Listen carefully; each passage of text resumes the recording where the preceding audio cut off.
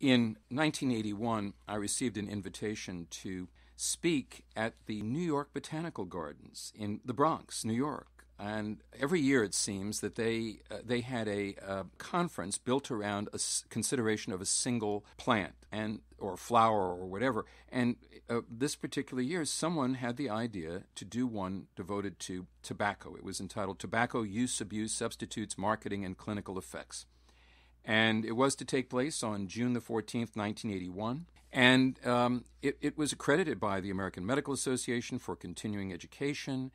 And the moderator was Louis Goldfrank, Director of Emergency Medical Services at Bellevue and New York University Hospitals. He and I co-authored an article in a publication called Hospital Physician on nicotine and nicotine poisoning. And I did another article in that same issue on smoking cessation.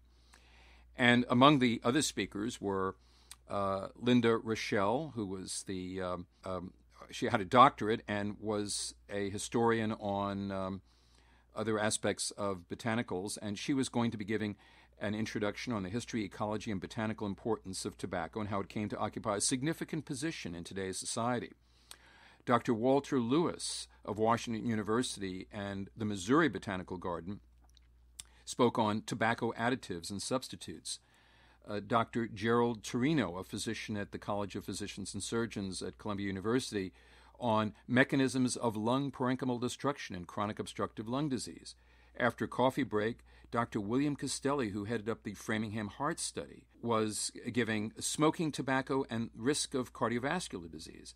Over a box lunch, my task was to give an overview. Far from being a time-honored tradition, cigarette smoking, the only use of burned tobacco that involves inhaling, is barely a century old. Dr. Blum will discuss the cigarette in historical, social, economic, and medical context since its appearance in the United States. It was really an overview of advertising and the consideration by the health community of the toll taken by smoking and what he felt would be the solution to reduce and even eliminate this nation's number one preventable health problem.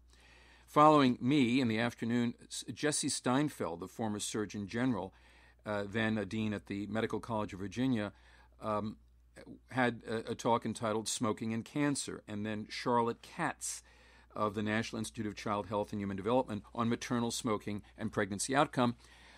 John Grabowski, who taught at the University of Pennsylvania and the National Institute on Drug Abuse, had the charge to speak on tobacco use aspects of behavioral and physical dependence. And rounding out the day was Dorothy Sohn, S-O-G-N, a physician at the National Institute of Allergy and Infectious Disease, on tobacco, its role in allergy and immunity. I can't think of any conference that was more thorough in its consideration up until that point of tobacco. And I was very much looking forward to it. And about a week before the date of the conference, which was to be on June the 14th, 1981, I received a note that the conference would not take place. And when I called to find out, all I could hear about was that there weren't very many people that had signed up for it.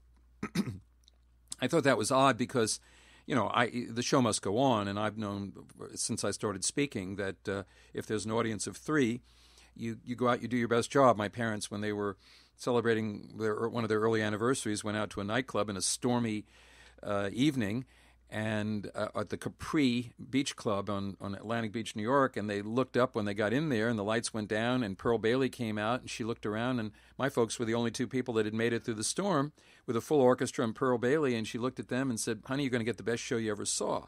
So I don't know how many people signed up to this day, but I was very suspicious of this. And it didn't take very long to figure out what had actually happened. Because if you go to the New York Botanical Garden, the most prominent fact related to tobacco that you learn is that the garden is partly located on the site of the old Lorillard estate. That's P. Lorillard and Son, the oldest U.S. tobacco company, makers of Newport and Kent.